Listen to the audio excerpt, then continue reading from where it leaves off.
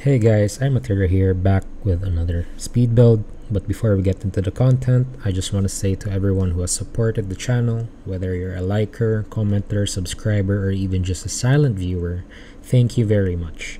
You have helped me get this far into my YouTube journey, and as cliche as it sounds, I really cannot have done this without you guys. So again, thank you very much. This, however, will be my last playthrough for now, since I will be out of the country for work again and will be back sometime May. But don't worry, I'll finish the series when I do get back, so stay tuned until then. So anyways, just a little note of progress I've made in our little town here.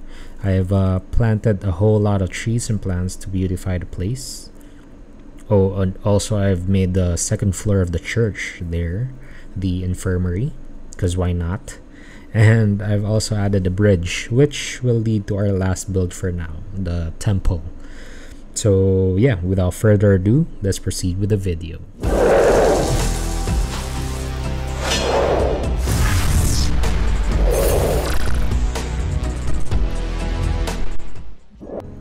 Hey guys, so the moment I was building this, there was really nothing in my mind. I mean, what's new, right? But the whole time I was actually building this, one thing I was thinking about was the Temple of Zeus, or like the Mount Olympus. So I guess that's what inspired this build, maybe, perhaps. But yeah, you'll see later on what I mean. It's gonna look familiar, maybe to some of you guys, or maybe to most. I'm not sure. But yeah, it was really a Mount Olympus inspired type of build, and my only comment to this one is that I wish I just used normal ground instead of those what do you call that? I forgot, clay wall. Yeah, I mean, in the end it kind of looked weird. But yeah, maybe I can edit that eventually, like when I do get back from my work deployment. So yeah, that's something to look forward to. And oh, by the way,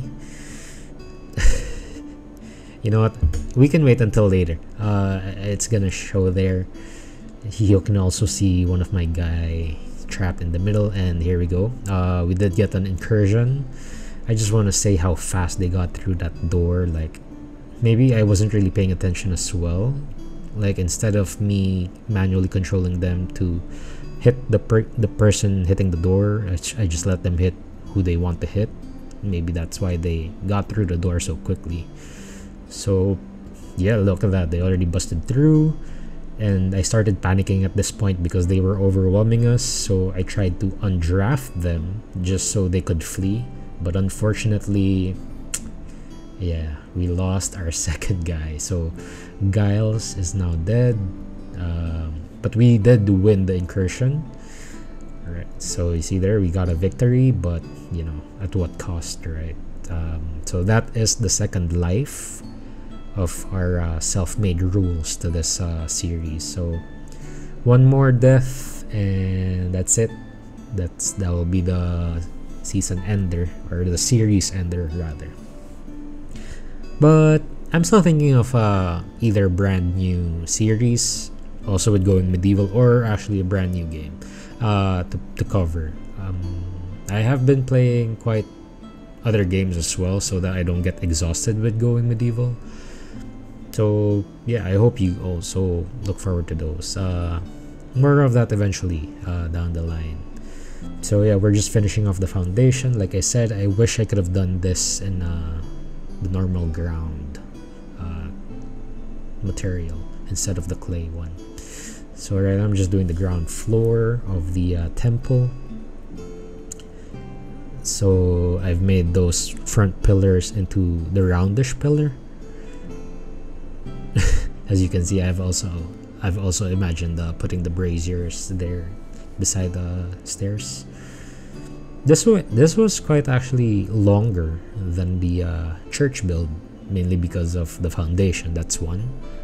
It had incursions, and I had actually a dilemma with the wolves getting inside of the village. So as you saw a while ago when they broke the door, I haven't focused on building that door. So the wolves, when they're hungry, of course they're gonna go to the source of food, which are the settlers and the my animals. So eventually my animals died one by one, but I got to save some. But yeah, I think I had about maybe 15 pets. I'm like down to 6 or 5 or something. But you know, they'll go back. I'll get back to that number eventually. So right now I'm just finishing off the second floor. So I just followed the outline basically of the first floor really. I did notice, however, that putting a ceiling on top of the second floor is gonna be hard. So I did add scaffolding. So there's a scaffolding at the outside, and I just made like a, I don't know, some sort of stairway going up to the second floor, or well, the rooftop, I'd like to say. So yeah, you'll see that all in this video. So that's what it looked like.